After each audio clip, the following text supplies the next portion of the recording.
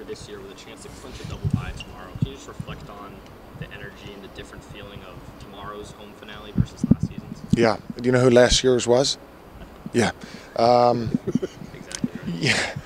So, yeah, it's definitely different. I mean, it's probably not quite as different as you might imagine, or from if somebody was just a fan. I mean, there's a lot of hard work and effort that goes into teams that are really good and teams that are trying to find their way. So certainly there's more excitement and enthusiasm and a greater goal to shoot for.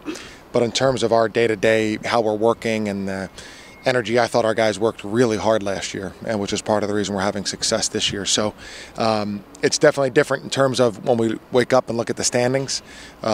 But how we work every day and how the energy we get from the guys, I think, is fairly similar, because it's a lot about preparation and development of guys and hard work, which was there last year. How much different is your preparation for this matchup with Davidson than the first one was? Not too different. I mean, since they're a team that, they're playing incredibly well. Their offensive numbers are off the charts. But they're a team that has a certain style of play and a certain, a great, incredibly successful style of play. And so we have a little bit of our way. We try to defend them and try to, try to cover up for what they try to expose. So it's not too different, although I think we're very aware of how well they're playing. Goodmanson's been tremendous. Grady's been tremendous. They're a great team, great coach, great program. So we always put a lot of, I think everybody probably puts more preparation into the Davidson game than most. How efficient how close to being as efficient is your defense you would like to see? Yeah. They've been playing the last 3 or 4. How close for ourselves? You would like to see your top defensive wish list. How close is this? Yeah. I think we're pretty close. I think we have good statistical numbers, and then, I always go by the feel we have during the course of the game. In the first half against UMass, I thought we really made them take hard shots. We created turnovers. We were opportunistic when we pressed. So we're pretty close, but that's something that always can be improved upon. And a particular team or particular guy can make that go south pretty quickly. So, but I think we've improved so much. Hopefully we can finish out on a really good note defensively, because it's something I think all of us take a great amount of pride in.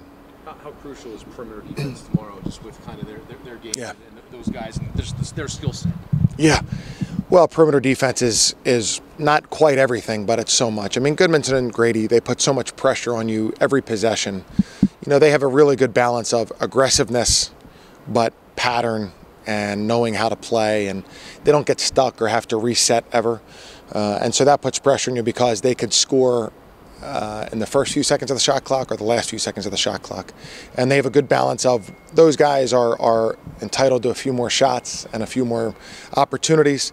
So you have to be alert the whole time, the whole possession, right from the beginning. They have a great transition. Attack, and then they have a great half-court attack, and they're great at the end of the clock. So you really have to be alert the whole time. What do you hope to see carry over from Saturday on the opposite side? What are still some of those things that can improve to make sure this team is where you want to be, within the next week? Sure. Well, hopefully we, generally we have certain things that we feel like we're pretty good at, sharing the ball, taking care of the ball, playing with energy, and hopefully just making shots is important.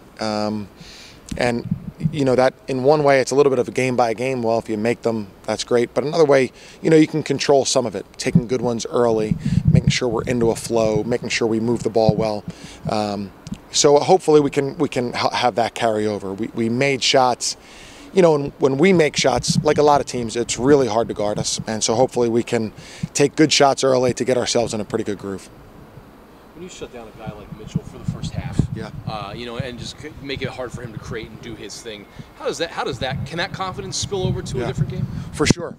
Really, I think Grant has been tremendously improved on defense. He's worked really hard at it. We probably doubled Mitchell maybe 4 times, but the rest of the time we probably guarded him straight up.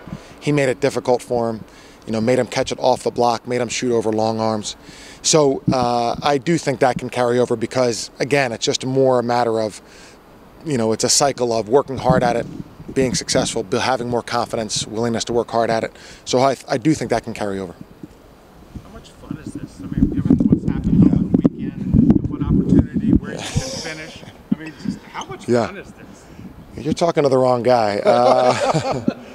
No, it's good. I mean, the fun is honestly, and Jason, Bob around these guys. I mean, it's a really good group. You know, Grant's an exceptional leader. To have the upperclassmen that we have, I mean, you can see how much Nathan Keogh's improved, how much, you know, how hard the guys play. So it's a really fun group to be around. I think that's the fun part. You know, obviously trying to get this double bye and get our, you know, put ourselves forward as best as we possibly can is exciting and a challenge. But the fun part is being around the guys and the staff, and the road trips, those kinds of things have been really special, particularly with this group. Safe to say you guys are planning for a better Davidson team than you saw there last month. Yeah, obviously we know their numbers in February have been really good. Obviously their two best players have been playing really well as of late, but we've got our leading scorer back, so we're excited to play him.